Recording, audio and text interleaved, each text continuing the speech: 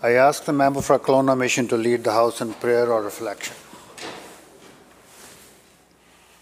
Thank you.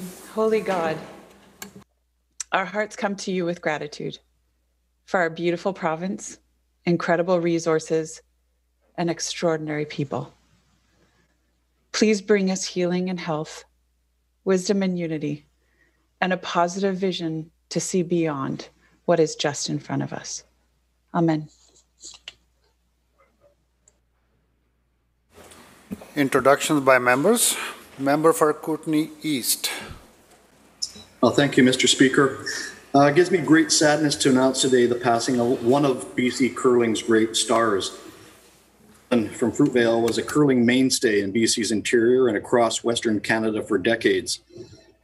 Paul was a fierce competitor, hailing from Manitoba. He traversed the curling world, skipping in 2 Briers, 1 for Alberta and 1 in BC, and losing numerous finals.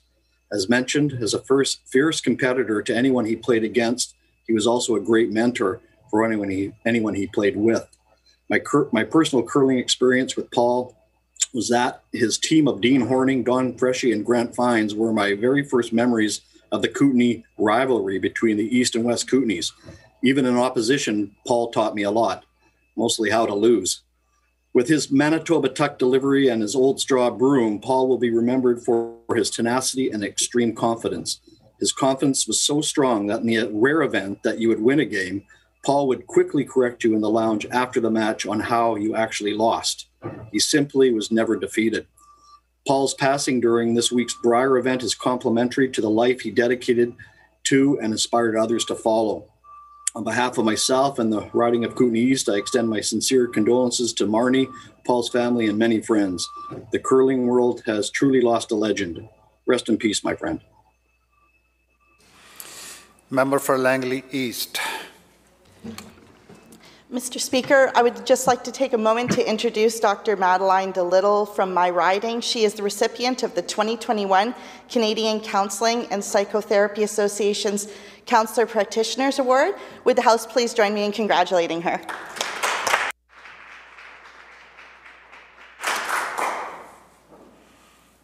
Madam Clerk. Introduction of bills. Statements by members. Member for Richmond North Centre. Thank you, Honourable Speaker. I hope that most, if not all, members of this House have visited Vancouver's historic Chinatown at one point or another in your careers. Those of us that have will undoubtedly remember the colourful neon sign by the Millennium Gate on Pender Street, a sign that is as synonymous with our Chinatown community as any landmark in Chinatown, Jack Chow Insurance. Born in Cumberland, BC, Jack Chow established his iconic place of business more than 50 years ago. A business that stood as an example of his sharp business mind, his ability to think outside the box, and above all, his kindness, generosity, and community spirit. Born in 1962, Jack saw an opportunity to transform a slender strip of commercial property into a welcoming business for Vancouver's Chinese community.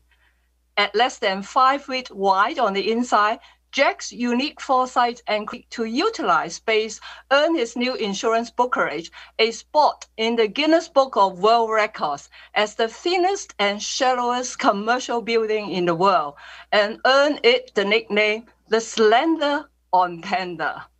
Jack's brokerage brought worldwide attention to Vancouver's vibrant Chinatown, and most importantly, helped Jack carry out his goal of helping countless members of our Chinese community and helping to preserve this landmark neighborhood for generations to come. My deepest sympathy go out to his wife, children, family, and friends, who I hope find comfort in the life that Jack led as a community leader and a man who positively impacted on many people's lives. While I hope Jack's business and his iconic sign will continue to shine in Chinatown for decades to come, Vancouver has truly lost an icon. Thank you, Mr. Speaker. Member for Nanaimo North Cowichan.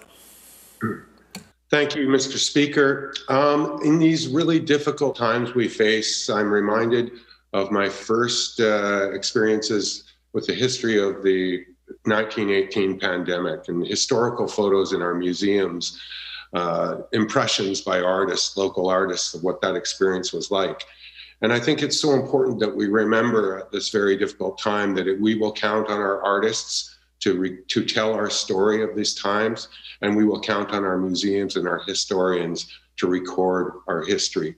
And our government has not forgotten the importance of supporting these organizations and people. Grants that have gone to groups in my riding and in the region from the Arts Council include Gabriel Arts Council, $40,000 grant, the BC Forest Discovery Centre, $82,000, the Arts Council of Ladysmith and District, $18,000, Cowichan Valley Arts Council, $17,000, Gabriel Historical and Museum Society, $7,000. It goes on. I wish I could read it all. I wish I had the 5 minutes it would take. There are dozens and dozens of recipients, and I think it's so important. I want to thank them for everything that they're doing to help us through this experience and how important they will be to the healing of our communities after we recover. And I'm reminded now of the resiliency of our arts community. The Ladysmith Arts Council recently did an online award show in which I participated and was honored to witness their online art gallery that they've created. So it is resilience and innovation and imagination that is represented by our arts and culture community. All of us, I know we will never forget the importance of these people to our lives.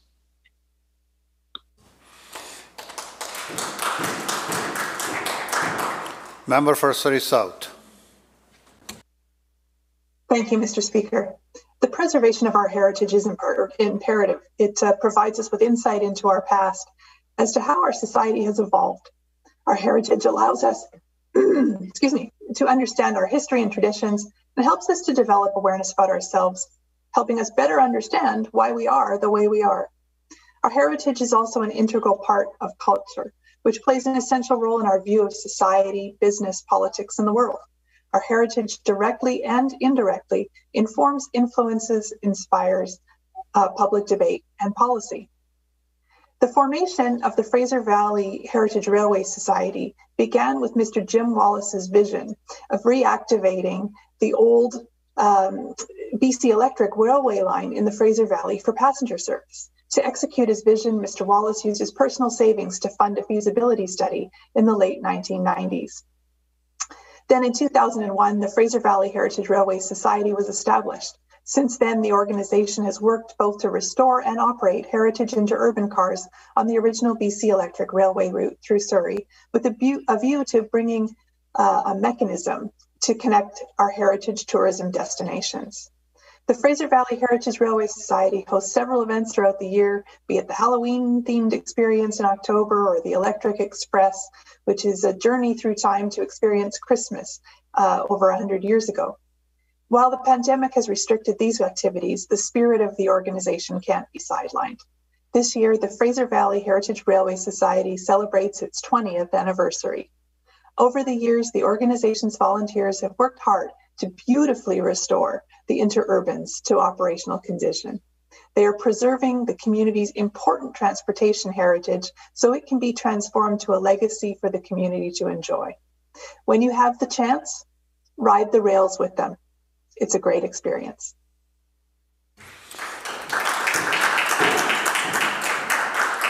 Member for Langley East. Mr. Speaker, it's an honor today to rise in this House to share with you an organization which does so much for those who often have no place to turn. An organization that helps countless women in our community who are faced with what feel like hopeless circumstances, who feel as if they have to choose between their life and personal safety or a roof over their head and being able to provide security and shelter for their children. Something that unfortunately far too many women have faced. Under the leadership of Executive Director Pawnee Aghili, Ishtar Women's Resource Society is committed to preventing, breaking, and ending the cycle of abuse. The mission of the Ishtar Women's Resource Society is to honor, embrace, and celebrate the power, resilience, courage, and knowledge of all women.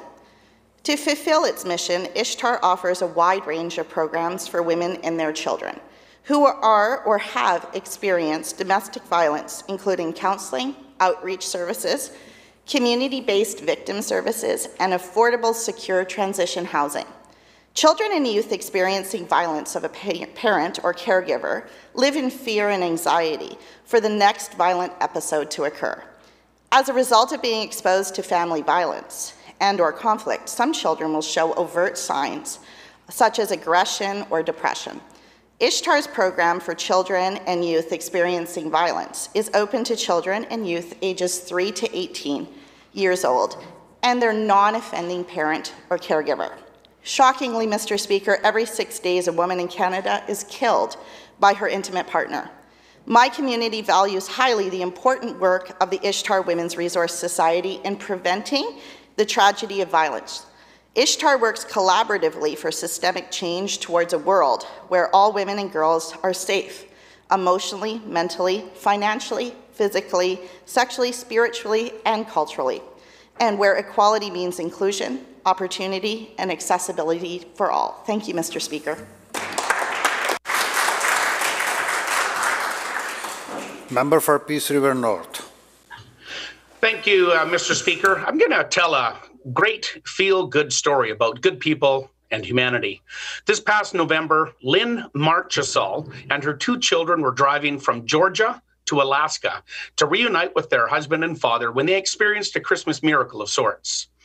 The family had been away from Staff Sergeant Tim Marchesal through most of the pandemic, who was stationed in the United States Army at Fort Wainwright near Fairbanks. The Marchesals had been on the road for 6 days when they were caught in a snowstorm at Pink Mountain, just north of Fort St. John. In a recent interview with the Alaska Highway News, Lynn said the roads were awful. She'd never seen anything like it, with lots of big trucks on the highway. In fact, she didn't know how they did it. Unfortunately, road conditions were worsening, so they decided to stop at Pink Mountain. While her kids were using the restroom, Lynn became quite emotional at the gas station when Tina So noticed her in distress. Eventually, Lynn asked Tina if there was anyone she knew, possibly with military experience, that might be able to help take the family the rest of the way.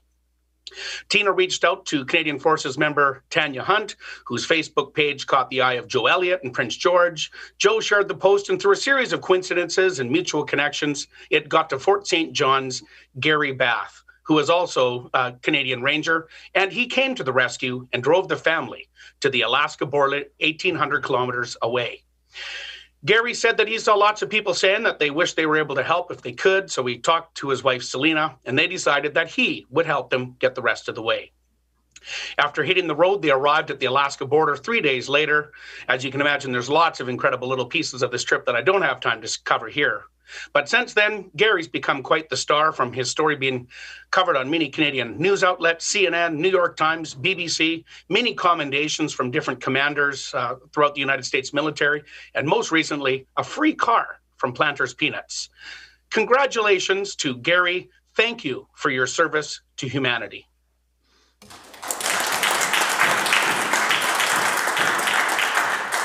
Member for Surrey Fleetwood. Thank you, Honorable Speaker. Charanpal Gill is no more. A labor and anti-racism activist, Charan Gill, sadly passed away on February 2nd, 2021. He was 84 years old. He took his last breath at Langley Memorial Hospital, surrounded by his family members. Charan moved to Canada in 1967 and went on to earn a BSW and MSW from UBC. He worked in a sawmill in Williams Lake in early days and later served as a social worker in Prince Rupert and other parts of the province. He moved to Surrey in 1973, where he lived the rest of his life with his family. In 1980, he co-founded the Canadian Farm Workers Union and organized labor on farms, working with others, including with you, Honorable Speaker, which led to significant improvements in the wages and working conditions of British Columbian farm workers. In 1987, he started Progressive Intercultural Community Services Society, known as PICS, to serve the multicultural community in BC. PICS became a premier community organization under his leadership as the CEO from 1987 to 2017. The organization provides programs to newcomers, operates 2 senior housing complex, adult day center, and the housing Harmony House for women who are victims of domestic abuse. Tran also secured 2.5 acres of land in Cloverdale to build a modern long-term care home for seniors, the Diversity Village.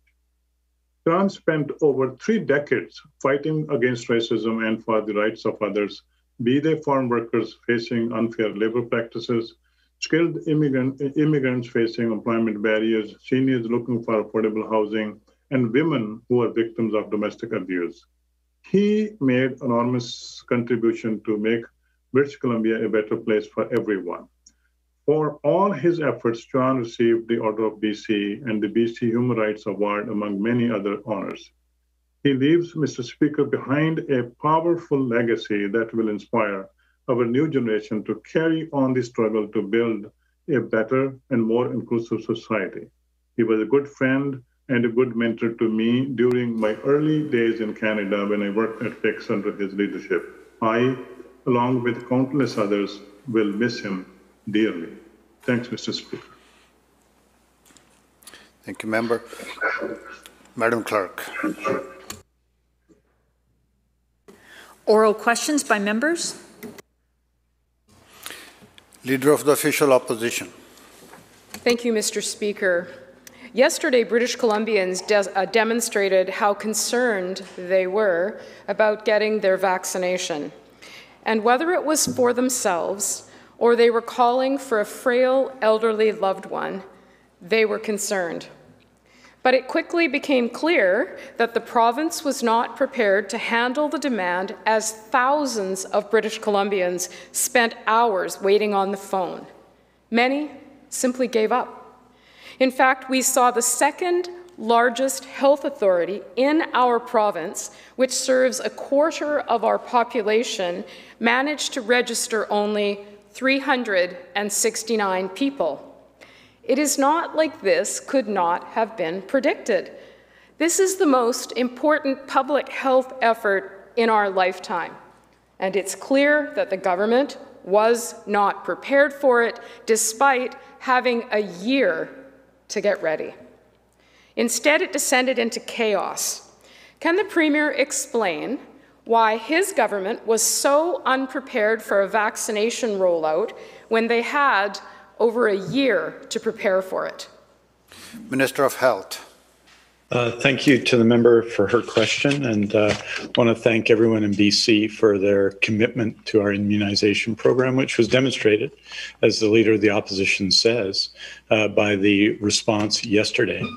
Yesterday, we opened up bookings for those over 90 in BC and Indigenous people over 65. We have already provided, or will have by the end of the week, about 30,000 immunizations in these categories of people. So that's roughly 50,000 people. Yesterday, 15,000 appointments. However, there were serious problems everywhere in BC, and as the member says, particularly in Vancouver Coastal Health.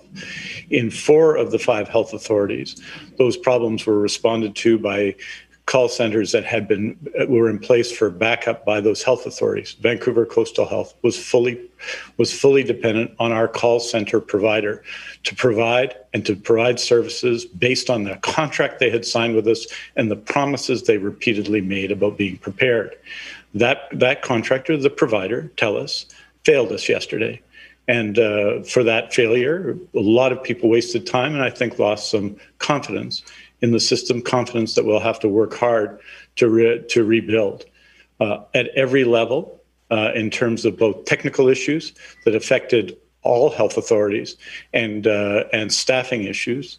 The contractor, the provider, TELUS did not meet its contractual obligations and let down people over 90 and let down Indigenous people over 65, and it is unacceptable. We are taking steps, of course, to beef up our ability to work and to support independently of TELUS. And TELUS has made commitments that these questions will be resolved, the technical questions and the staffing questions, ASAP. But we are not simply counting on that. And if they are not resolved, other actions will have to be taken. Leader of the Official Opposition. Well, thank you very much, Mr. Speaker, and I appreciate the minister's answer, but let's be clear. The Premier, the Minister, and anyone on the other side can blame everyone they want. They can blame the provider, they can blame the health authorities, but ultimately, this government had oversight over the preparation of a vaccination rollout program for more than a year. And yesterday, even in the minister's own words, it failed.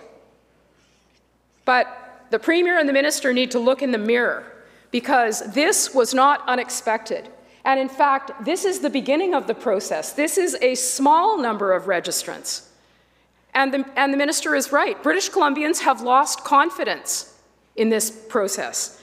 Let's talk about Gail Helmkin and her 93-year-old parents, who spent much of yesterday trying to register.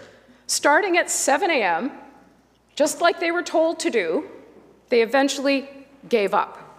Gail says, and I quote, "Sometimes the message is thank you for calling, please call back. Sometimes you get a busy signal, sometimes there's no connection at all. It is frustration. I am very envious of Fraser Health, which has an online booking system. I was disappointed that Coastal Health hasn't implemented that." So what does the Premier or the Minister have to say to the Helmkins today?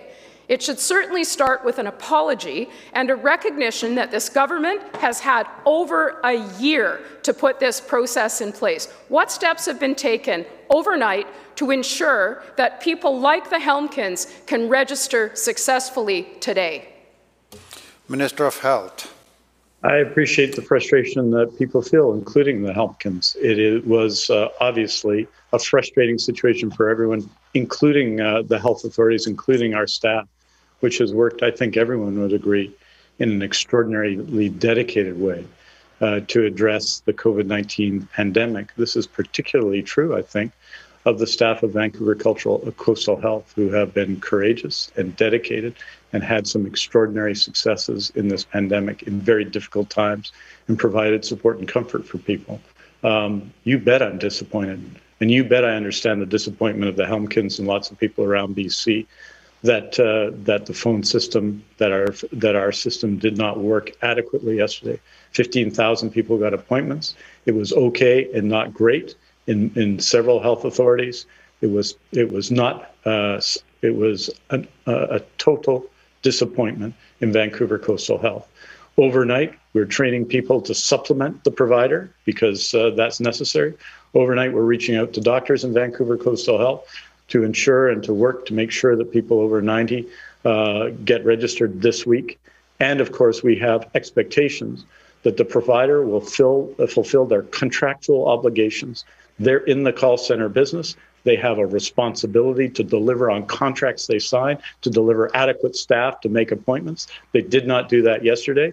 And should that situation continue, we will be taking action. Leader of Official Opposition, second supplemental. Well, thank you very much to the Minister. This isn't a criticism of the staff. The fact of the matter is that we have been in a pandemic for more than a year. And the hope that this government held out for British Columbians was that the vaccine was coming. So the Minister can continue to talk about being disappointed, and now we're going to take some action. The time for that action was long before yesterday. We've seen these same kinds of challenges, the same kind of botched technology response with the COVID relief payments. It's déjà vu all over again. People want and need to have confidence in the system. And yesterday, this government failed British Columbians miserably. So to the Premier, can he explain why, despite the fact that other jurisdictions in this country have put in place an online booking system, can the Premier explain why there is not a province-wide online booking system that was ready to go on day one? And will he commit today to expediting the process to ensure that there are adequate resources in place to put an online booking system in place that will work for British Columbians? Minister of Health. Thank you very much, and thank you to the member for her question. I agree with her that an online booking system will help. And as noted in our immunization plan, one will be in place province-wide for April 12th when we go wider with this effort. And that online booking system will be helpful. There will still be the requirement for call centers for those people who either do not wish to book online or have difficulty booking online. So we will continue to need call center capacity. In this case, we were repeatedly promised by TELUS, and in any event, it's in their contractual obligations that they would deliver the services necessary yesterday and through this week and through the coming weeks. And they did not meet their contractual obligations. So we are taking steps, of course, to beef up resources so that we can get through the appointment bookings this week. 15,000 out of the roughly 50,000 people we need to book on the first day. We have 4 more days to do it. And I, again, acknowledge and apologize to people who were so frustrated yesterday. I can tell them, having spoken to a number of them, that I share their frustration, and we're going to be taking steps to improve the situation in the coming days. Member for Kamloops South Thompson. Thank you, Mr. Speaker. Well, the minister has gone to great lengths today and in days leading up to the fiasco that happened yesterday to blame everyone around the situation here, as opposed to simply looking in the mirror and acknowledging that the ultimate responsibility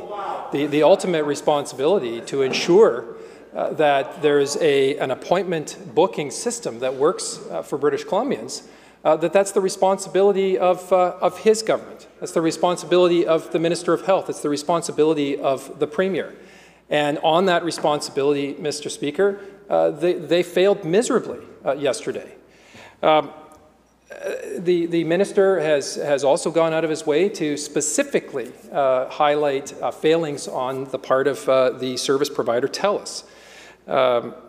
Mr. Speaker, I would like to ask the Premier today if, in light of those comments, if he would be willing to table the TELUS contract in the House and tell us specifically what services the government required TELUS to provide. Were online services a part of that contract? And how much was TELUS contracted to provide these services to British Columbians yesterday? Minister of Health. The contract in question was for call center services with TELUS. That is their business. It's not the primary business of Vancouver Coastal Health, for example. They were contracted to provide specific numbers of agents and to ensure that the system worked well. We did have an overwhelming response from people, not unexpectedly, but an overwhelming response. And in many health authorities, they were able to adapt in spite of the challenges of our providers in booking a significant number of appointments, 15,000 province-wide out of the group of 50,000 who are eligible for appointments. So that was not the case, of course, in Vancouver Coastal Health. So the contract that the member refers to is for call center services. And simply put, the responsibility for that, the problem there, was the responsibility of the provider. They signed a contract, they made commitments, they made promises, and they did not deliver yesterday. They have committed to me and to the people of BC that they will do better. But we are not waiting for that. We are going to be adding staffing to ensure that seniors over 90 and that Indigenous seniors over 65 get the services they deserve this week, get the appointments booked so that we can get those immunizations done next week. We have a few more days. I appreciate that the patience of people in BC was tried yesterday, people seeking appointments. I share their frustration, and we will be taking steps to improve the situation. Member for Kamloops South Thompson on supplemental question. Well, thank you very much, Mr. Speaker. Well, the government's lack of preparedness, frankly, betrays a level of incompetence which is shocking. To suggest that that it's acceptable in today's day and age in British Columbia that Fraser Health was able to arrange for over 8,700 bookings yesterday, but Vancouver Coastal was only able to arrange for 369 bookings, is beyond the total disappointment that the minister has cited in his previous answers today. It's completely and totally unacceptable. Now, Mr. Speaker, it drives the question, what accounts for such a wide disparity in different parts of the province? The answer is that Fraser Health was the one health authority that provided for both phone bookings and online bookings, because apparently that was left up to health authorities to determine. There was no province-wide standard.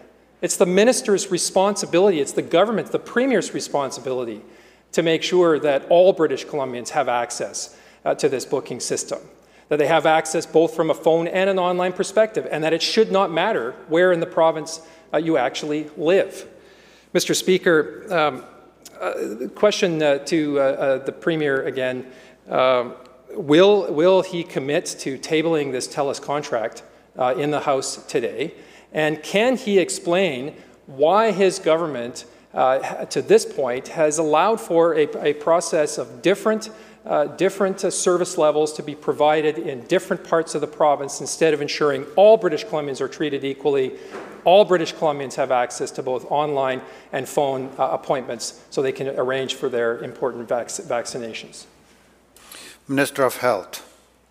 Thank you, Honourable Speaker. All British Columbians will have access to an online platform starting April 12th, as we said last week. As the member will be aware, and this is not new in BC, it certainly was the case when I became Minister of Health.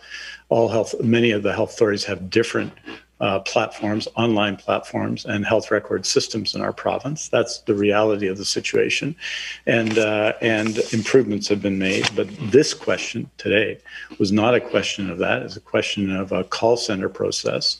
I think it's fair to say that using a leading call center provider to assist in this effort is a good decision, and that they did not follow through on their contractual obligation yesterday.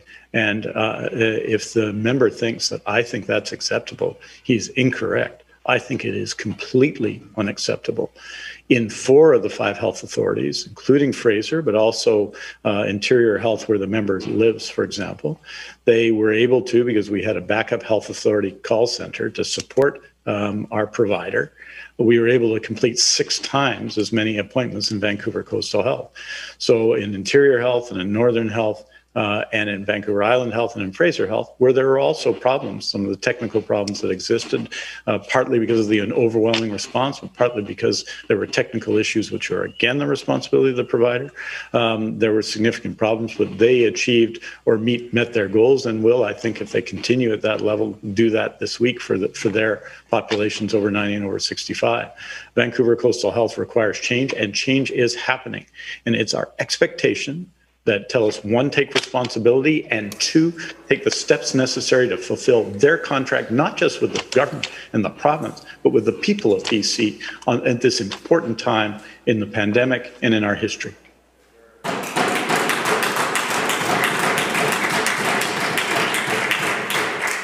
Leader, third party. Thank you, Honourable Speaker. We lost 1,716 people to drug toxicity in 2020. We've already lost 165 people in the first month of 2021. People are dying every single day. We are in the middle of 2 health crises, and we need to start acting like it. We must prioritize the development of systemic policy responses that are immediate, evidence-based, and accessible. This is not about drugs. People are dying from drug policy. Decriminalizing possession of small amounts of illicit drugs is a fundamental part of supporting those who use drugs in BC and who are most vulnerable to death from the toxic supply. Dr. Henry called the decriminalization of drugs a necessary step in addressing this crisis. The City of Vancouver has submitted a request to the federal government to embrace decriminalization municipally. We can take direct action here in British Columbia, and we need to do it now to save lives. My question through you, Honourable Speaker, is to the Premier.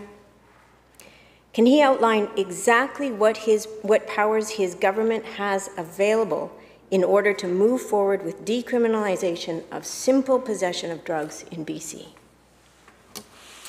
Minister of Mental Health and Addictions. Thank you, Mr. Speaker, and thank you to the member for the question. Decriminalization is a priority for our government. In addition to the work that we are doing to build a full system of care to address people's addiction challenges, whether that's building more beds, whether that's standing up more supervised consumption sites, whether working on safe supply. Decriminalization is part of that, particularly because if we treat addiction and simple possession of small amounts of illicit drugs as a criminal matter instead of a healthcare matter, it presents a barrier to treatment, and particularly the kind of stigma that makes people use drugs alone, and when they use alone, tragically, they die alone. Last year, the Solicitor General asked the police force to address small amounts of personal possession of illicit drugs as a healthcare matter, not as a criminal priority. Last summer, the Premier wrote to the Prime Minister, asking the Prime Minister, because this is a federal matter, to adopt a nationwide approach to decriminalization. The Premier put it in my mandate letter, asking me to fast-track decriminalization as a way to combat the overdose crisis and further separate people from the toxic drug supply. I'm in active conversations with the federal health minister now, and as one of many approaches our government is bringing to combat the overdose crisis, we're optimistic that that can remove a barrier to people accessing the treatment they need. Leader Third Party on supplemental. Thank you, Honourable Speaker, and thank you to the Minister for that response. Decriminalization is regularly painted as a federal issue, something this government likes to deflect their responsibility from. The federal government is an important leader in moving towards decriminalization of simple possession, but they are not the only ones responsible. It is a move that we can make as a province instead of always going back to the federal government. Dr. Henry outlined in 2019 how the province can decriminalize people who use drugs, not drugs themselves, on our own. Options have been on the table for years, and government has decided not to pursue them with the urgency that this health emergency requires. Since then, we have seen hundreds of lives lost at an increasing rate. We can take measures to decriminalize drug users in this province on our own, and we have not done so. My question again is to the Premier. There are options here in-house to stop criminalizing drug users. Why has he not used these powers to save lives since 2019? Minister of Mental Health and Addictions. Thank you, Mr. Speaker. This is a national overdose crisis. People are dying across the entire country, tragically, and particularly with the confluence of the pandemic, both the COVID public health emergency and the overdose health emergency, we have seen a tragic increase in drugs due to tragic loss of life due to increases in drug toxicity. We have taken action in advance. The Solicitor General has sent letters to police departments asking them to not pursue matters of personal possession as a matter of criminal priority. I'm asking police instead to focus on true crime. We have pilot projects with 3 police forces where people are being connected with healthcare instead of with the criminal justice system. The Premier wrote to the Prime Minister, did not receive a reply last summer, but nevertheless, conversations with the Federal Health Minister, because this is a federal matter, this is where the responsibility sits. We are asking the federal government to take up its priority and responsibility. And as my mandate letter spells out, if we do not have prompt action from the federal government, then I am, along with some of my colleagues in government, to pursue a Made in BC solution. That will be our fallback if the federal government fails to take its place and its power to lead. Member for Vancouver-Langara. Thank you, Mr. Speaker. Well, we hear today from the Premier and the Minister of Health in response to my colleagues in terms of the challenges with the vaccination rollout. British Columbians deserve better. This is such a critical time for the entire province. Many elderly and family members are all stressed, trying to get through the call centers. And in Vancouver, Coastal Health, I know many of my constituents have had that challenge. And yet, all we hear today from this government is blame the service provider, blame the staff. We need leadership from this government. This is the most critical time for this province that we can give to British Columbians. We know it's been a long period of time for a year. We know we've all made sacrifices, including in this House. We need better answers, Mr. Speaker. So if we look at the TELUS contract, we understand that the government, of course, has procurement processes. You would expect that through the Minister of Citizen Services that there would be a detailed scoping out of the expectations that the government would have for these call centers. We are asking for transparency, Mr. Speaker. We're asking for accountability. We're asking for this government to step up and show the leadership that this province needs at this critical time. Not to blame others, not to continue to bungle what is the most critical vaccination rollout for all British Columbians. So, Mr. Speaker, the reason why we're asking for the contract, of course, if they're deflecting to the contract service provider, TELUS, it raises questions. Has the Premier talked to and communicated his concerns to the leadership team at TELUS? What expectations did the government have about these call centers? What penalties, what measures can be taken by this government if the service provider is not meeting those requirements? So through you, Mr. Speaker, to the Premier, again, will you do a service to the government and to our province by sharing that contract so that we can see what the penalties and ramifications are when the service provider does not perform? Minister of Health. Honourable Speaker, the reason I'm holding the service provider accountable is because I represent the people of Vancouver Kingsway and the people of BC. And in this case, they need to be held accountable. They need to deliver on what they promised to deliver, and yesterday did not deliver in any acceptable way. We did book 15,000 appointments yesterday, often because of the very dedicated work of people working in health authorities themselves and their efforts. I, of course, very much appreciate 15,000 out of a group of 50,000 means that we can succeed in booking the appointments for this week that we need to book. That said, we have a contract for TELUS to provide call center services. And those call center services were inadequate yesterday in spite of repeated promises to us and a contract that said they would be in place. And so, Honourable Speaker, we're taking the 2 steps we need to take. Hold the service provider accountable and demand that staffing levels be increased commensurate with the challenge, 1, and commensurate to their contractual commitments. And 2, we are actively adding our own resources so that people will not continue to have to face delays, especially in Vancouver Coastal Health, where the situation was unacceptable yesterday. I do ask people for patience. This week, it's going to be people over 90 and Indigenous people over 65 who are able to book appointments. We believe that through the week that we're going to be able to succeed in that. That doesn't mean that we think yesterday was in any way acceptable. It was not.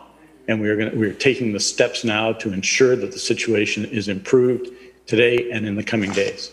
Thank you. Member for Vancouver-Langara on supplemental. Mr. Speaker, the reason why we are taking the time here to ask these questions at this juncture is because we're hearing from the government as well that the online service will be up by April 12th. Presumably there's another contract for that service with service expectations. And so we need to know what those expectations, the requirements are. Because otherwise the government can just continue to deflect to say, well, the service provider didn't perform. So we need clearly transparency. We need to see the contract as well for the online service provider because we need to have confidence that this government can actually meet the requirements to get the vaccination rollout done in terms of the scheduling and the actual procedures themselves. So again, I would ask the Premier to answer this question. The contract with TELUS presumably has set out the requirements for those call centers. The government is saying that TELUS effectively has not met those requirements. Is the government then taking the position that TELUS has breached its contract with the government? Minister of Health. Yesterday, Honourable Speaker, 8,749 people booked, or so 8,722 people booked appointments in the Fraser Health Authority, 2,456 in the Interior Health Authority, 2,345 in Vancouver Island Health Authority, 1,007 in the Northern Health Authority, all of which had issues, in part related to the extraordinary response we saw. In Vancouver Coastal Health, which was solely dependent on our service provider, who is TELUS, they booked 369. So I think it is fair to hold TELUS accountable. But what I want to do today is to hold them accountable and ensure that the situation improves right now for people over 90, right now for Indigenous people over 65. And that's what we're doing by supporting our service provider in training and ensuring that staff are in place to support those efforts so that we get those appointments booked this week and that people can do that with less frustration than they've seen so far. That's one. And two, hold the service provider accountable. We need them to deliver what they said they would deliver to us and to the people of BC. And the members have said it themselves, 369 doesn't cut it when other health authorities did more, only because really they had backup call centers in those health authorities. So that's the steps we're taking now.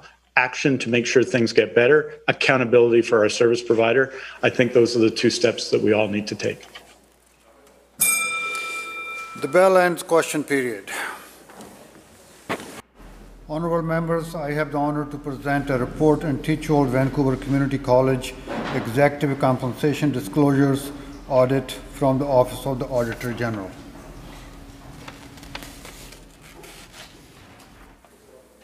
Member of North Vancouver Seymour. Thank you, Honourable Speaker.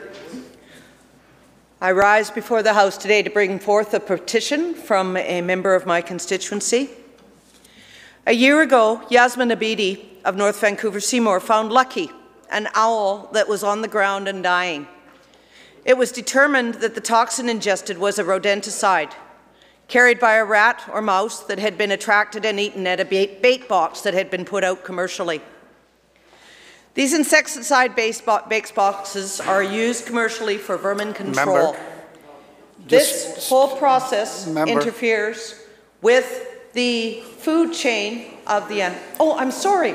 Member. I apologize, Your Honour. Mr. Speaker, I apologize.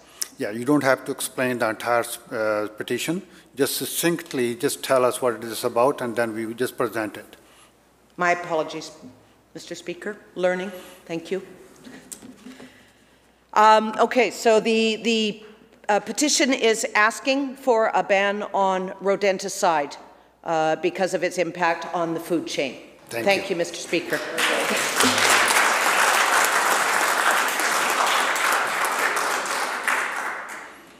Madam Clerk. Orders of the day. Government House Leader. Thank you, Honourable Speaker. I call second reading, Bill 12, Miscellaneous Statutes, Minor Correction Amendment Act.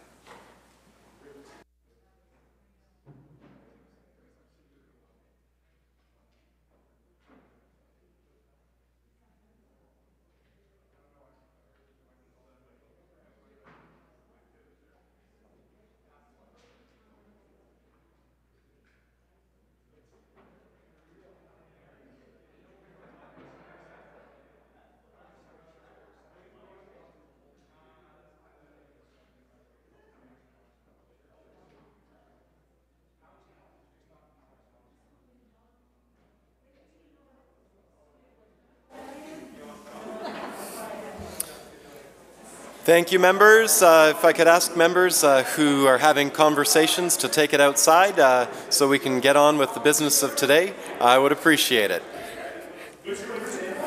I would rather not use the gavel.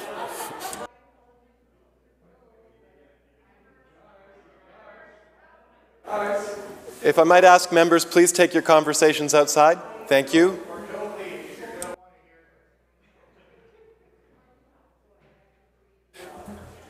I would like to acknowledge the Minister responsible for housing, but for today, the Attorney General for very exciting legislation. Minister.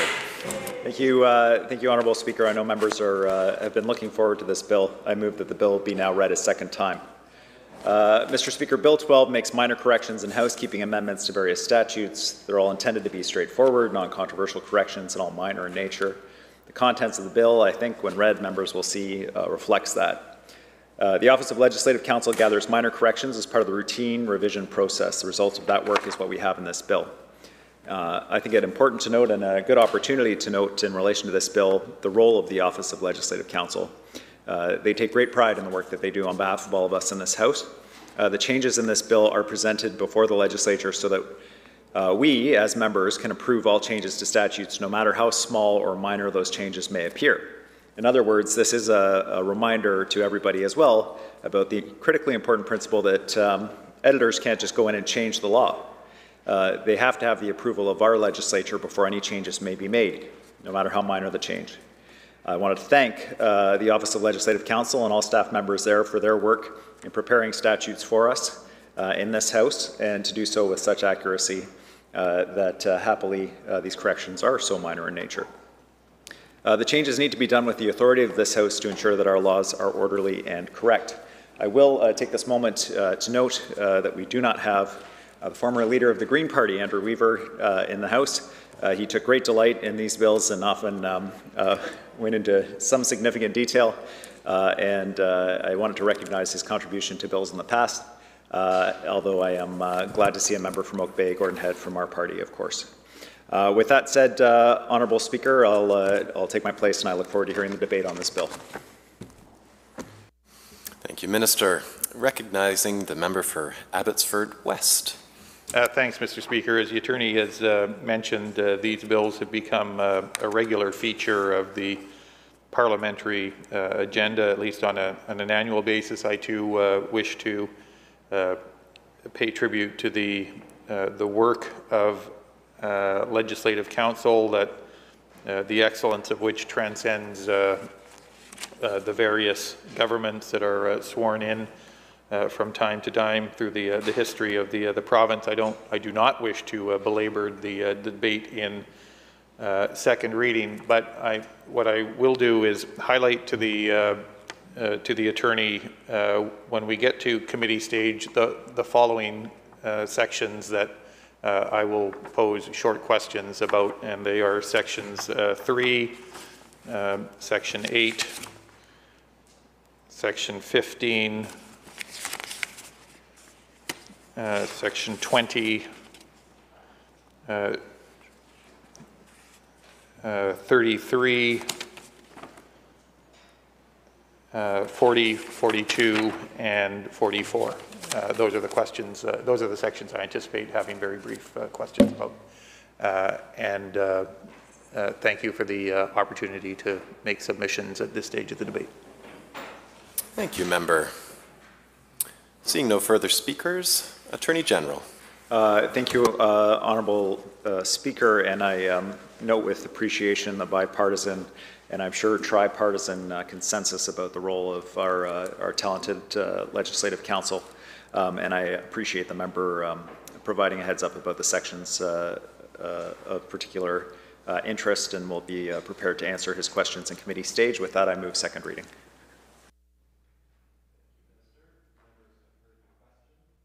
Second reading of Bill 12, the Miscellaneous Statutes Minor Corrections Amendment Act 2021. All those in favor say aye or indicate. Aye. Aye. Opposed? Motion carried. Attorney. Thank you, Honourable Speaker. I move the bill be committed to a committee of the whole House to be considered at the next sitting of the House after today. Members have heard the question. All those in favor indicate aye. Aye. Opposed? Nay. Motion carried. Thank you, Minister. Government House Leader. Thank you, Honourable Speaker. I call second reading of Bill number 5, intituled the Insurance Corporation Amendment Act 2021. Thank you, Minister. Minister. Thank you, Honourable Speaker. I move that the bill now be read a second time. It's my pleasure to rise today to speak about Bill 5, the Insurance Corporation Amendment Act 2021. Mr. Speaker, the Insurance Corporation Act of British Columbia will implement enhanced care coverage, a fundamentally different auto insurance model beginning May the 1st, 2021. Enhanced care will result in more affordable premiums for drivers and provide enhanced benefits to British Columbians recovering from a vehicle crash, all delivered by a public insurer that British Columbians can trust and have confidence in. As a companion to the move to the new insurance model, we committed to establishing a new fairness officer with a legislated mandate to review and make recommendations to ICBC to resolve individual customer complaints, as well as with respect to policy and process related to customer fairness. This amendment to the Insurance Corporation Act advances the building of trust and confidence in ICBC by providing the authority for the Lieutenant Governor and Council to appoint an ICBC Fairness Officer for a 3-year renewable term. The Fairness Officer will be mandated to hear a complaint from a person who believes that the ICBC process that led to a decision was unfair. In addition, the officer will, on their own initiative, be able to identify processes that may lead to an unfair decision in the future. The officer will be empowered to make recommendations to the ICBC board when warranted. Further, the Fairness Officer may provide advice and assistance to a person with respect to ICBC processes. The terms and conditions of the Fairness Officer's appointment may be set by the corporation, subject to the approval of the minister responsible for ICBC, and the necessary expenses for the Fairness Officer and their staff will be paid by the corporation. Transparency is a foundational pillar in building trust and confidence. That's why the Fairness Officer will be required to report on their activities to the ICBC board and to publish those reports on a publicly accessible website. In addition, the ICBC board will be required to prepare an annual report for the minister outlining ICBC's responses to any recommendations submitted by the officer, and to make that report public as well. We have been mindful of the requirements of the Declaration of the Rights of Indigenous Peoples Act as we have developed this legislation. We have done an assessment of this legislation as it relates to the aligning with the UN Declaration of the Rights of Indigenous Peoples, establishing a new Fairness Officer, as Bill 5 proposes does not uniquely affect the Indigenous rights described in the UN Declaration. The changes introduced in Bill 5 will provide British Columbians with confidence in knowing that they will be treated fairly when they deal with ICBC, and that when they speak up to raise concerns, ICBC will be listening and will be accountable to them. Honourable Speaker, this legislation is a continuing part of our commitment to make the changes necessary to ensure that ICBC has the long-term viability necessary to continue to provide insurance, public insurance, to British Columbians, to ensure that rates are affordable, to ensure that care is there when they need it, for as long as they need it. And I look forward to the debate from members from both sides of the House on this important step forward as we ensure that ICBC continues to deliver value, safety, and quality care for the motorists of this province. Thank you, Minister. Recognizing the member for Prince George Mackenzie. Thank you, Speaker. As I speak to this bill and I listen to the member outlining his rationale and reasons for this, it's reflective of what we have in place already. So I went online and had a look. We've had a ICBC Fairness Commissioner in place in this province for decades. And the same individual actually since 2005. I'm just going to review for the House the roles and authority that the current process has, the current Fairness Commissioner has. His role is to investigate, conduct reviews, and make findings and recommendations to ICBC management and or the Board of Directors. Similar to what the Minister has just reflected this new bill addresses. The Officer of the Fairness Commissioner's jurisdiction deals with fairness of process or administration. He does not have jurisdiction to deal with disputes that relate solely to the amount of a final payment or the assessment of liability, same as the new legislation is addressing. The Fairness Commissioner has the power to insist on the production of any documents or other information from ICBC, and if necessary, take evidence under oath or otherwise from the customer or a representative of ICBC. So again, very similar processes that are currently in place. The Fairness Commissioner must be totally independent. In particular, the Commissioner is independent of ICBC, any prior decisions that may have been made by ICBC. It says that he or she must be impartial in all respects and accessible to the public, either in writing or online, and responsive to those who write. Very similar to the legislation that's before the House here today, Mr. Speaker. And upon completion of the review, the Fairness Commissioner can refer the matter back to ICBC for reconsideration, can make recommendations to ICBC, or he can dismiss the complaint if the Commissioner finds no unfairness on the part of ICBC or its employees. So again, I see two paths here. So I have to question, so what was or what is the problem that government sees with the current Fairness Commissioner, with the current structure? So I reviewed the reports, and again, this bill suggests that the new Fairness Officer will be reporting on an annual basis of what they find, the number of reports they have or the number of complaints that they have. That's already been in place. There's a number of historical reports that are on file already under the ICBC website, under the Fairness Commissioner's website.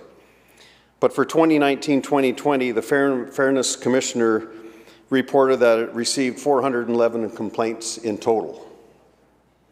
And we have to remember that of the 411 complaints that they've received, ICBC has over 3 million customers. So we have 411 complaints in total with 3 million customers. But out of those 411 complaints, 90% of them were referred back to ICBC customer services and resolved. So only 10% or less than 10% were referred to the Fairness Commissioner for resolution. And out of those 44 that were reviewed by the Fairness Commissioner, 95% received the determination that there was no unfairness in the process.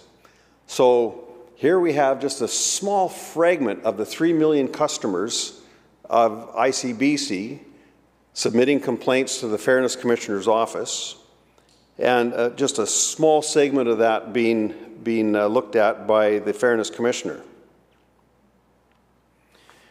So what was the factor that this government looked at to suggest that a fairness officer needs to be legislated into the process here? The Attorney General made a statement about a year ago that British Columbians should have peace of mind that they will be treated fairly after they have been injured in a crash.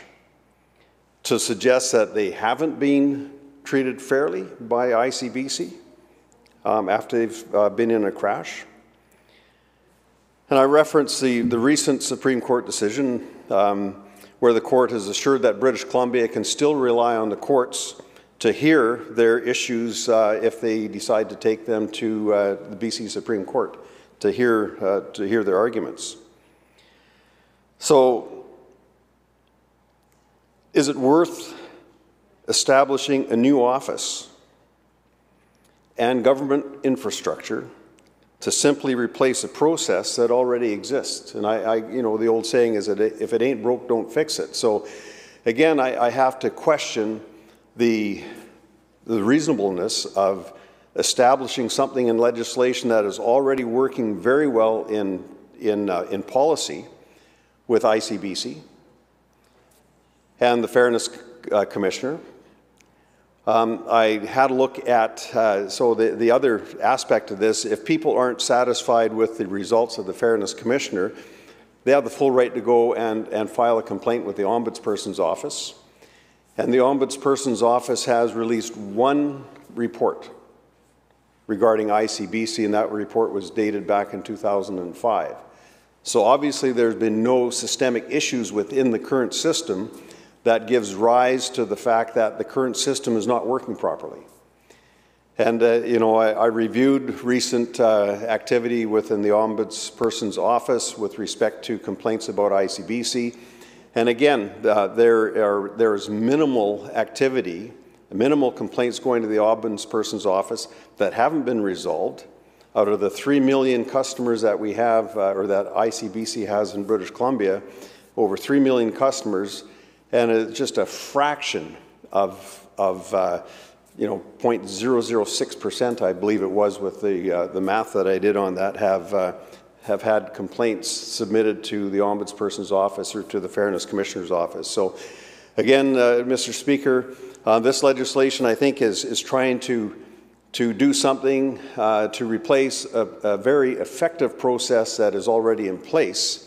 And I don't really see the need for this to be implemented. But we'll pop the hood open on it during the third reading, Mr. Speaker, and see where that takes us. But I'll be curious to find out some of the rationale behind government at that time. Thank you. Thank you, Member. Recognizing the member for Vancouver, False Creek. Thank you, Mr. Speaker. I do want to acknowledge that there is some work being done on the condo above mine. So if it becomes too distracting, Mr. Speaker, please do let me know and we'll pass to a colleague. Thank you, Member. Please proceed. Thank you, Mr. Speaker.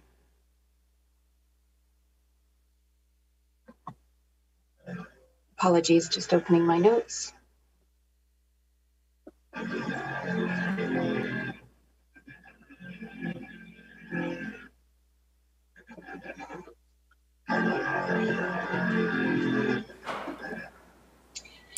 I'm pleased to rise to speak to Bill 5, the Insurance Corporation Amendment Act 2021.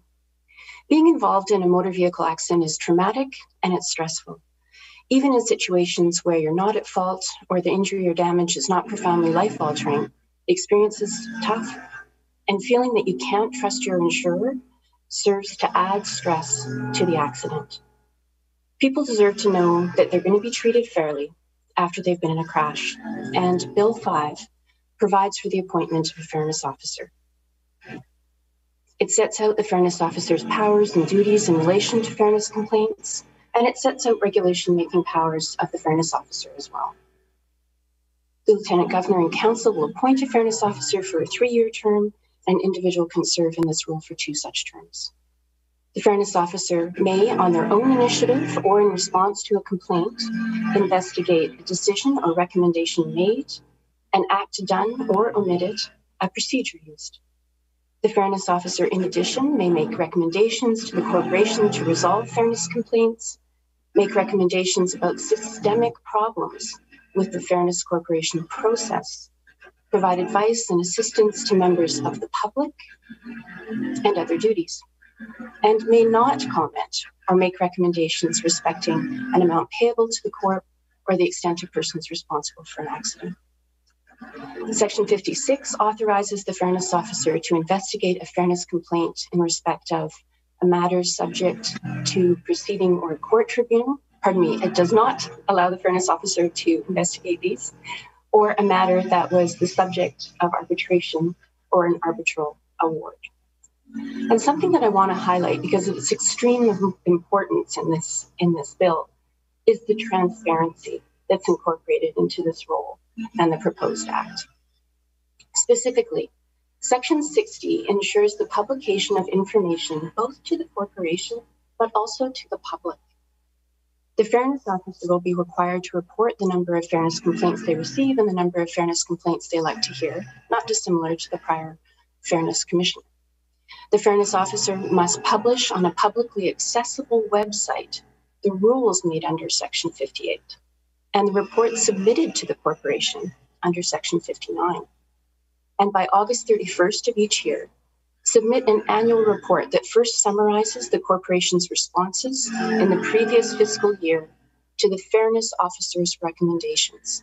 And the corporation must publish the annual report to the minister, but again, also on a public website. Mr. Speaker, I'm highlighting this because it's a reflection of this government's commitment to ensuring ICBC decisions, actions, and practices are transparent and they are fair. Having a new independent fairness officer position will ensure that complaints, disputes, and procedural matters will be fairly addressed. Ensuring the independence from ICBC of the officer is important. In Bill 5, note that the fairness officer is not appointed by the corporation, but by government. All of this will improve the transparency and accountability at ICBC. People deserve to know that they will be treated fairly after they've been injured in a crash. The establishment of an impartial authority with transparent reporting requirements will help to rebuild trust in ICBC. The fairness officer role is being enhanced so it can settle disputes and also watch for trends in the way that ICBC is treating motorists. These changes to the role of the prior Fairness Commissioner bolster flagging public trust in the Crown Court. More independence, more public accountability. This dovetails with other important changes ICBC this government has moved to an enhanced care model and resulting savings and refunds provided to BC drivers. Putting financial information into plain language reports so that ratepayers can see where their dollars are going. All of this is leading to an insurance system that works for all British Columbians. Insurance that is more affordable and provides the care and coverage needed if a consumer is involved in a crash. And it really comes from a commitment to fairness. Fairness that is reflected in the move to a driver-based system where at-fault crashes will be tied to the driver rather than the individual who owns the vehicle. Fairness that ensures that good drivers are no longer paying more to cover costs for those who cause crashes or present higher risks on our roads. Each driver's experience and crash history will play a bigger role in determining premiums, as has previously been discussed.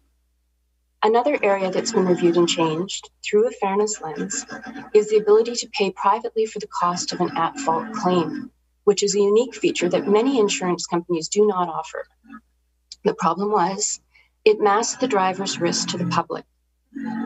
Keeping the repairs out of the ICBC system to a limit of 2,000 allows for this to occur only in relatively minor claims and stops the ability for wealthy drivers who can afford to pay for repairs privately to dodge the implications to their insurer. Bad drivers should pay more than good drivers. Fairness. In addition, there are now new discounts for safer drivers graduated over a longer period of time. There are discounts for vehicles with automatic emergency braking, AEB, for vehicles driven less than 5,000 kilometers a year as well. And this transition to enhanced care coverage is coming this spring. So in sum, the new fairness officer is part of a more fair insurance system that works for everyone. The new fairness officer introduced in this bill, Bill 5, is more independent and will provide increased transparency. This, along with a number of other changes, some of which I've outlined here, will give British Columbians the confidence of knowing that ICBC is accountable and that they will be treated fairly. Thank you, Mr. Speaker. Thank you, Member. Recognizing the member for Vancouver Langara.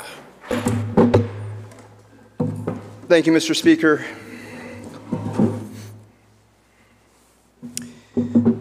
I rise today to speak to Bill 5, the Insurance Corporation Amendment Act.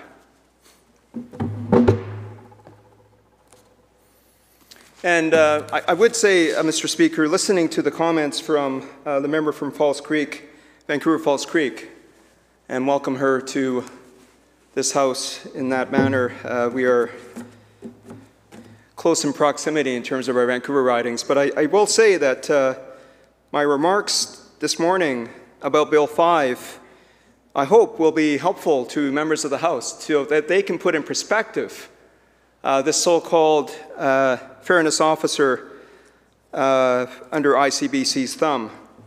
And as the member from Prince George Mackenzie went through in great detail, we have concerns and questions about that role, the jurisdiction, the duties, responsibilities, and indeed the lack of independence of this fairness officer. So I would say to my colleague across the aisle, the member from Vancouver Falls Creek, that I would invite her and other members of the House to closely look at this bill in the context of the Insurance Corporation Act, the no-fault regime that the government brought forward that we debated at length last summer in this House, so that she can better inform herself as well in terms of the lack of fairness that we are going to be seeing under this new regime that's to be implemented on May 1st.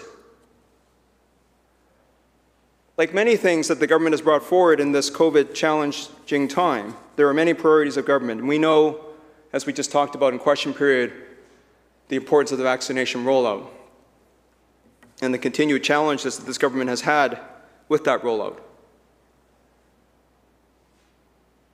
But I question, Mr. Speaker, what we're going to see with the no-fault rollout as well on May 1st. This is the one bill that the government has brought forward in this juncture to deal with a component of the no-fault regime. So, Mr. Speaker, before turning to the construction of Bill 5 of the Fairness Officer, and I would say that if I need to, I'd like to take the time as the designated speaker on this bill, if I may. I would like to take a brief moment to talk about the road that has led us to this point.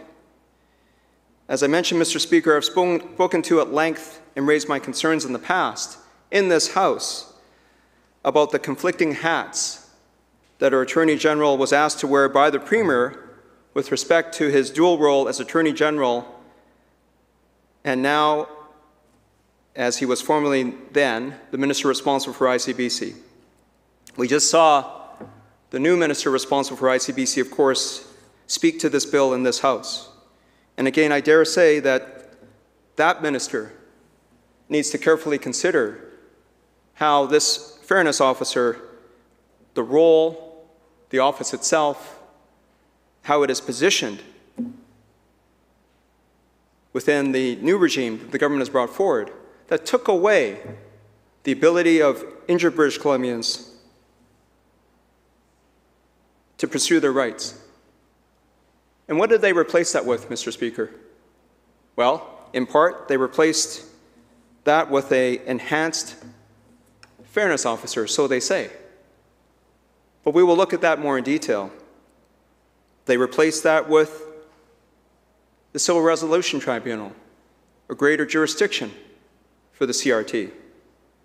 And as I have, and many of my colleagues, had the opportunity over some years now, we've had many debates about the Civil Resolution Tribunal, the jurisdiction, the setting of the minor injury definition, the expansion of the minor injury definition by regulation to include brain injury and concussion, even when the Attorney General assured those who suffer and those families of members who suffer from brain injury and concussions that the minor injury definition would not be expanded. That definition was expanded by regulation. I'd like to also speak to the context in which the government brought forward 107 pages of regulation last Friday. This is important, Mr. Speaker, to understand the context in which the fairness officer is operating. But that minor injury definition was expanded to include, as the Attorney General has stated to myself and others in this House, 80% of all motor vehicle injuries that one could seek recovery from. Well, Mr. Speaker, as I've said it before and I'll say it again, when the Premier put the Attorney General in a dual role in 2017, the Attorney General, of course, as the Chief Legal Officer of this province, of this government, must represent the interests of justice on the one hand, and as the member from Vancouver Point Grey was asked, to look out for the financial interests of ICBC. And Mr. Speaker, that is the problem. We are seeing now, again, the clear indications from our own judicial system that there is a problem. First, our courts deemed the rule limiting the use of expert reports to be unconstitutional. This is one of a series of court decisions where the courts have had to beat back the Attorney General of this province for taking decisions and coming up with policies that were not constitutional. And now, Mr. Speaker, we see just in this past week, our province's Chief Justice has ruled again that another set of laws is unconstitutional. How many defeats does it take? How many resources of our province does it require for us to be in court, for this government to be losing court decision after court decision after court decision? Just this past week, the Chief Justice ruled that parts of the Civil License Tribunal are unconstitutional. That is the main parts of that jurisdiction. Quite simply, our Chief Justice said that the people have a constitutional right to access the courts, and what our Attorney General sought to have the CRT do eroded that constitutional right. The importance of this decision needs to be highlighted, and it starts with basic principles. The job of an Attorney General is to advise the government on the constitutionality of laws that it wishes to pass.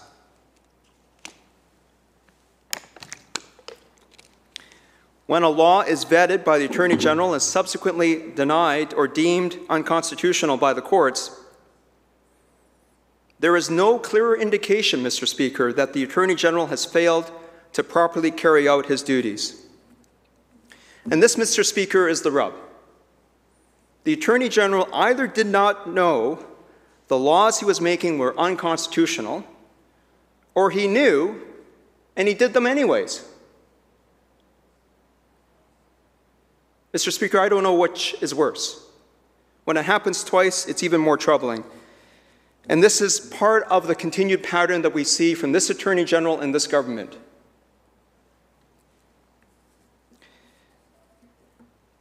And Mr. Speaker, when you consider the way in which the Attorney General was allowed to operate in the last few years, it becomes even more concerning.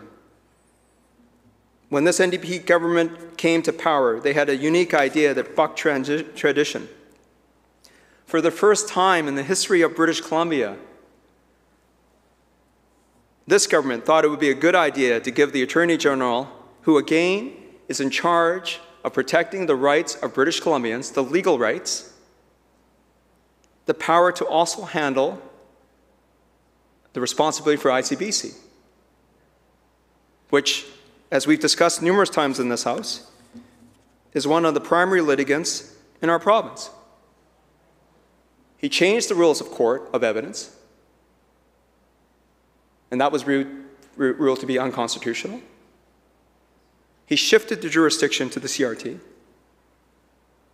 and that was ruled to be unconstitutional. I do acknowledge that the government has communicated its intention to appeal that decision, but the fact remains, the Chief Justice of our courts here in this province has repeatedly ruled the laws that this government has put forward to be unconstitutional.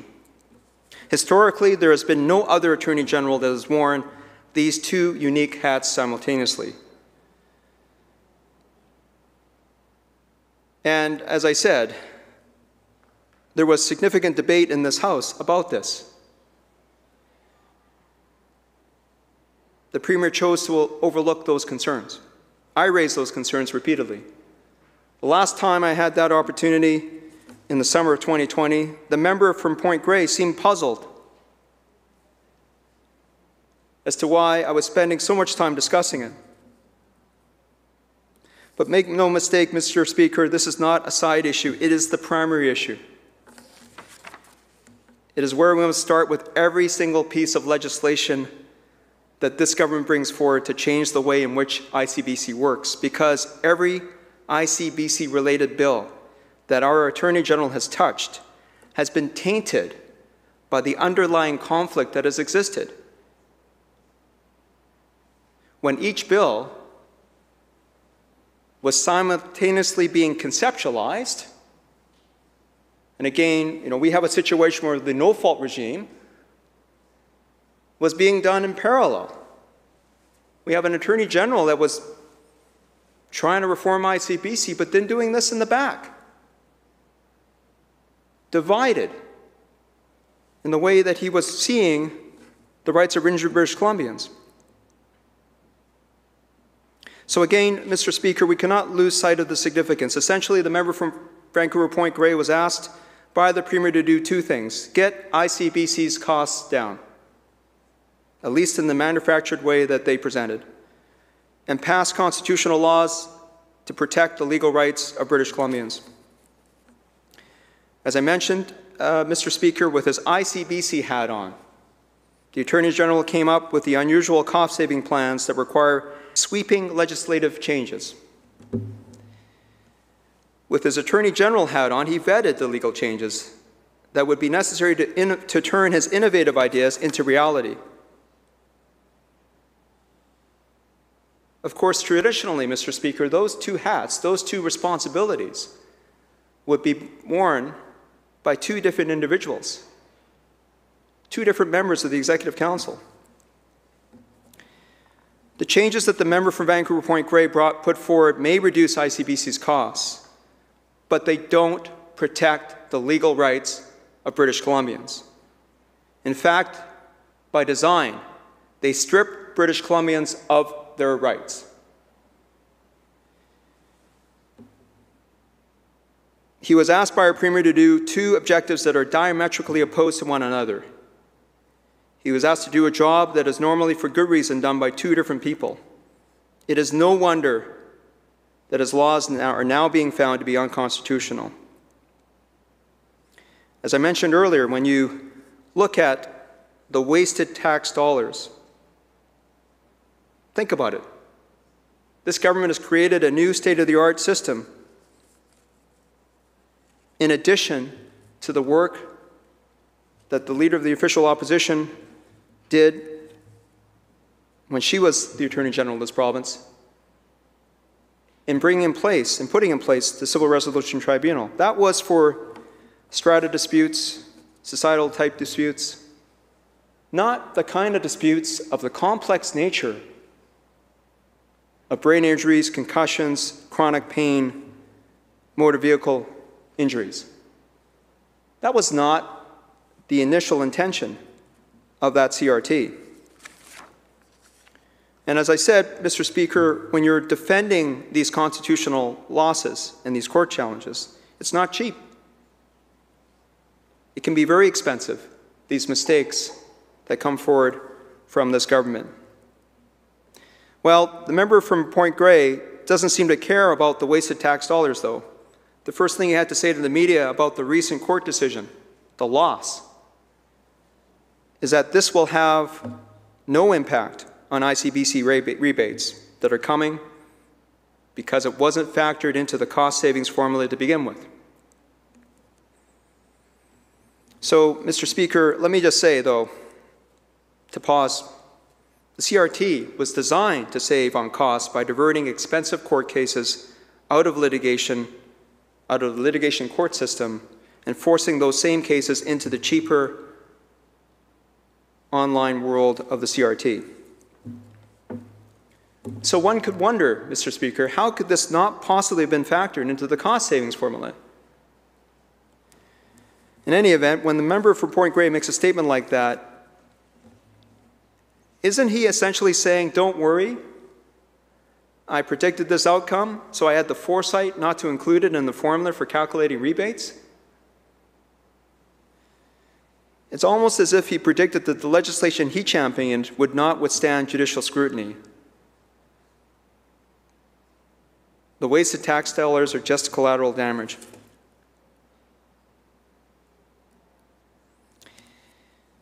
Well, Mr. Speaker, our Attorney General seems to think that access to a quick decision is more important than access to a fair decision. He has lost sight of what access to justice truly means. In the words of Supreme Court of Canada Justice Russell Brown, quote, access to justice is not merely access to a resolution. After all, many resolutions are unjust. Where a party seeks a rights-based resolution to a dispute, such resolution is just only when it is determined according to the law, as discerned and applied by an independent arbitrator. Mr. Speaker, this distinction may be subtle, but it is something that makes one wonder. If the Attorney General wasn't being pulled in two opposing directions, would he have seen the issues more clearly? Well, Mr. Speaker, I just want to turn to the set of regulations that was issued by Order in Council 113 last Friday, March 5th, 2021. As I mentioned, these regulations, known as the Permanent Impairment Regulation, is to be effective May 1st, 2021. The member from Point Grey has denied this before, and there's a term that is used, that others have used, which is that there is, within ICBC, some form of internal meat chart system. This has been a concern that's been raised for some years now. When I raised this term with the member from Vancouver Point Grey, he took great offense.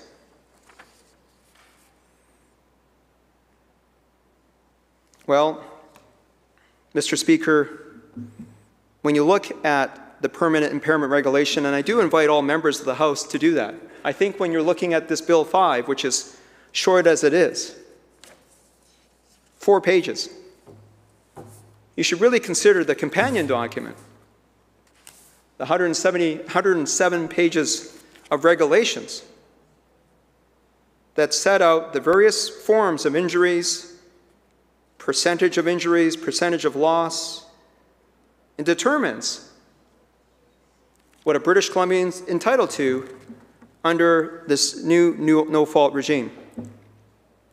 Well, Mr. Speaker, when you look at this set of regulations, it really just appears as a codified version of what is a corporate policy. Essentially, how this works is you go to the schedule, and I don't mean to be insensitive with terminology here, but literally it's quite set out very clearly. But you look at the schedule, you pick a body part, and you figure out what it's worth. And it's broken down into two main categories, catastrophic and non-catastrophic injuries. So, Mr. Speaker, let's go to the worst of the worst type of catastrophic injury. And again, I don't want to be insensitive about the nature of these injuries. But the fact of the matter is, when you set it out and in the way, in the manner in which this is set out in the regulation, this is what is required under the no-fault regime. This is their version of enhanced care. So if you're rendered a complete quadriplegic, for example, you get just over $264,000 from the meat chart. So the most traumatic and severe accident you can imagine will get you $264,000. Well, Mr. Speaker, what is a complete loss of taste worth? And I mean that in the context of a motor vehicle accident. This one is a non-catastrophic injury, so you start by taking the basic base rate of $167,465, and then you apply it against the percentage value that the schedule allots for this type of injury. The schedule says it's worth 1% of the base rate. So a complete loss of taste is worth $1,674.65. Under this schedule, the loss of a toe is worth the same. A loss of all 5 toes would get you just over $8,000. If you lost instead your entire foot, you'd get just under $42,000. And a lost hand would get you $75,000.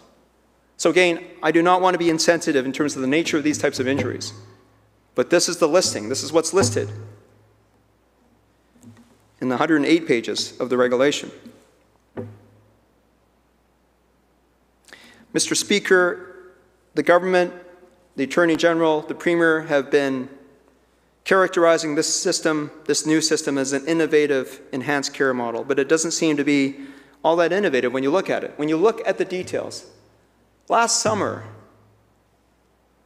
myself and members of this House on the opposition side quizzed the government. The former member from Richmond Queensborough, the member from Surrey South, myself, about the nature of the no-fault bill. And the answers that we got back were the regulations. So much was to be determined by the regulation. And that, Mr. Speaker, is, let's just pass this first. This fundamentally changes and takes away the rights of British Columbians and determine everything to follow. At the time when we had that debate, we didn't have these details. What do we have now? We have a 4-page bill that purports to talk about fairness. And as the member from Prince George Mackenzie just set out in his speech to this bill, there's really no change in this. There's no greater authority and powers of this fairness officer. In fact, as I'll speak to in a moment in my comments, the independence of the fairness officer is highly questionable, given the nature, the structure of the office and the reporting mechanism.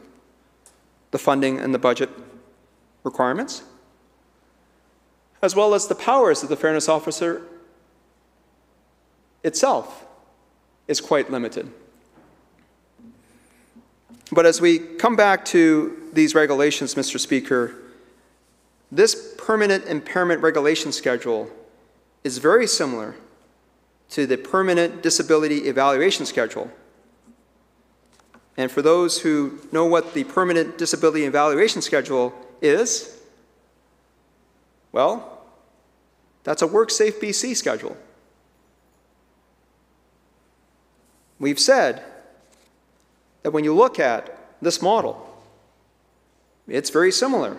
WorkSafe schedule is broken down in much the same way. There are 21 categories. For instance, both documents start out the same, with Part 1 on the subject of upper limbs and Part 2 on the subject of lower limbs. And if you look at wrist and hand amputation, we can see that under ICBC system, you get 45% of the base rate, where WorkSafe BC pays you 54% for the same injury. The loss of taste that we talked about earlier gets you 1% under ICBC system. WorkSafe pays you between 0 to 4% depending on the severity. The worst type of pelvis fracture gets you 2% under ICBC system. Under WorkSafe, it gets you 10%. And then above knee amputation gets you 35 to 40% under WorkSafe's or under ICBC system depending on the cut. Under WorkSafe, it gets you 50%. We know that there's a lot of trauma involved in injuries, and so I think it's worth mentioning as well that what about a person with a milder psychiatric condition who takes medication and attends counseling less than once per month? That gets you a flat 5% from ICBC, whereas WorkSafe would pay you 0 to 25% depending on the severity.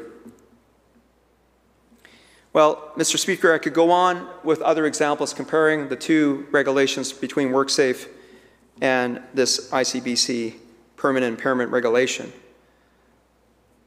But my point is that this is not a new and innovative system at all. Quite frankly, Mr. Speaker, it's simply WorkSafe on wheels. If anyone wants to know what life will be like under this new system with ICBC, they should ask any British Columbian who has had to deal with WorkSafe BC after an injury at work about what their experience was like. To expect that this system will somehow yield a different feedback is naive. This, Mr. Speaker, is what the overall context in which we come to when we look at Bill 5. Because on the surface, as the member from Vancouver Falls Creek spoke to, it's entitled Fairness Officer. Talks about fairness. Talks about fairness complaints. Talks about something that the minister responsible for ICBC talked about in his second reading speech. You can make recommendations about systemic problems with the fairness of the corporation's processes. You can make recommendations to the corporation to resolve fairness complaints. Well, the problem is this fairness officer is really just window dressing, for reasons that I'll get to in a moment. When you look at this office, what is most concerning to British Columbians is that this model will be run by the same adjusters who have been working at ICBC for decades. This should be even more concerning since the architect of no fault in these regulations,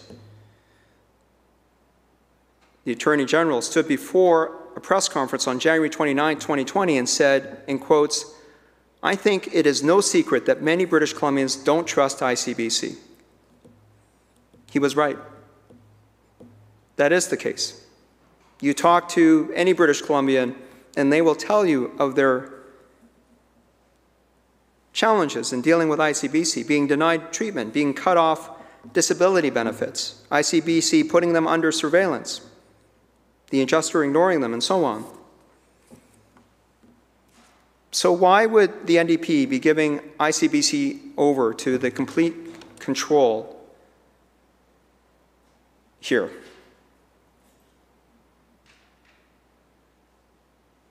ICBC now, as of May 1st, will have complete control over the lives of injured British Columbians. And what recourse would these injured British Columbians have if ICBC continues in its historical pattern of being unfair to British Columbians? In that same January 2020 press conference, the member from Vancouver Point Grey said, British Columbians should have the peace of mind, well, quote, British Columbians should have the peace of mind they will be treated fairly after they've been injured in a crash, end quote. This is very true. But what is that peace of mind? Well, the NDP said, in quotes, don't worry, we are creating a fairness officer. In quotes, the member said, with this change, British Columbians can have the confidence that the Fairness Office has greater independence from ICBC, and has the impartial authority to review the fairness of their situation and the ability to make recommendations to ICBC. Well, Mr. Speaker, that sounded like a promising initiative over a year ago, that the NDP would create an independent officer that has the power to make recommendations to ICBC to ensure fairness. Well, let's just see how this played out. A year ago, the member from Vancouver Point Grey said the Fairness Office will be independent from ICBC, which is important. You don't want ICBC overseeing ICBC. Well, Mr. Speaker, you turn to Section 55, Sub 3 of Bill 5, and it says that the Lieutenant Governor will appoint the Fairness Officer. And it is the ICBC Board that may, in quotes, subject to the approval of the Minister, set the terms and conditions of the Fairness Officer's appointment, including remuneration. So the Lieutenant Governor will pick the Fairness Officer, but ICBC will set the terms and conditions of that Fairness Officer's appointment, meaning they will be able to tell the Fairness Officer what to do. Even better, the ICBC Board will be able to decide how much the Fairness Officer gets paid. And of course, when we're talking about pay and compensation, you're talking about performance review. You're talking about expectations of the board, the leadership team of ICBC, that they would have in the nature of that corporation.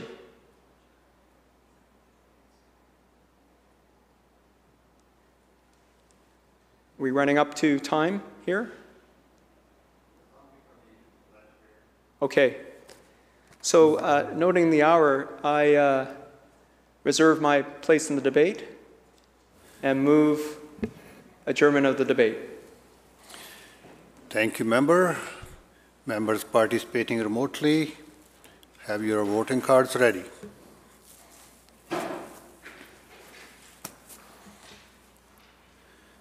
Members, you heard the question. The question is the adjournment of the debate. All in favor indicate aye. Aye. Those who oppose indicate nay. Motion carried. Government House Leader. Thank you, Honourable Speaker. I move the House to now adjourn. Again, members, have your voting cards ready. You heard the question. All those in favor indicate aye. Those who oppose indicate nay. Motion carried. This House stands adjourned until 1:30 this afternoon.